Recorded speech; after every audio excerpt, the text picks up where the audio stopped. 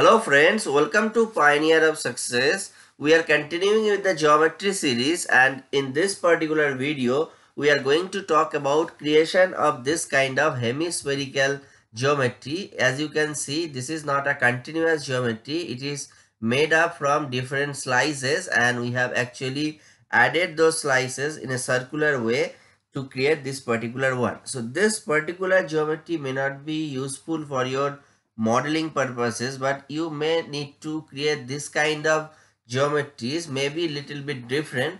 So the idea of creating this video is to tell you how exactly this kind of geometries can be made, so that you can make your own geometry by using those tools. So before I go to today's technical discussion, I would like to inform that we have recently started a service where you have to write to us in the email ID given in the description box, and we will set a video call to support developing your research model, and we will be having multiple video calling so that we can help you developing your model. If you want to avail this service, write to us.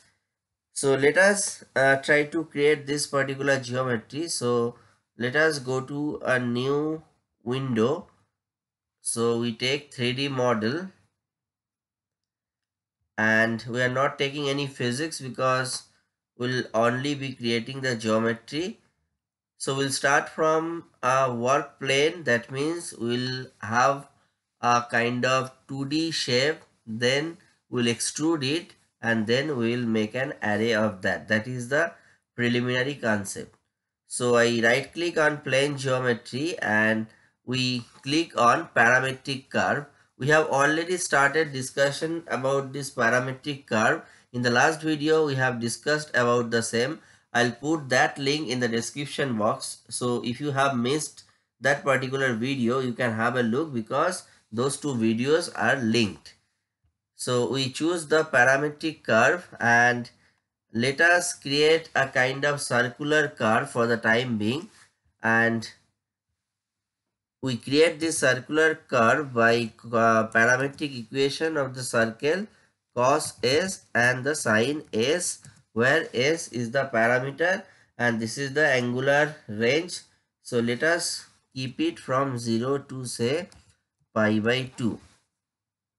I click on build selected. So this is how it looks like. Now we make a duplicate copy of it. For that I right click on parametric curve, create on duplicate and say shift it by 0.2. So it has shifted like this way, and we can actually now join these two ends by taking lines. So again I click on plane geometry, there are line segment, so we have to choose the vertex. So here this is the first vertex and this is the second one. Once I click build selected, it will create the line. Similarly, we have to take another line segment for the bottom one. So we choose the first point and then the end point. Again create this build selected. So now this is a kind of sketch.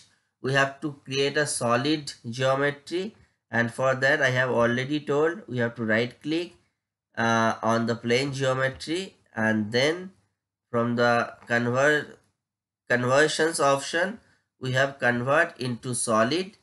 So we choose the boundary. You have to choose the boundary lines carefully and then create build selected. So you can see this particular shape is created.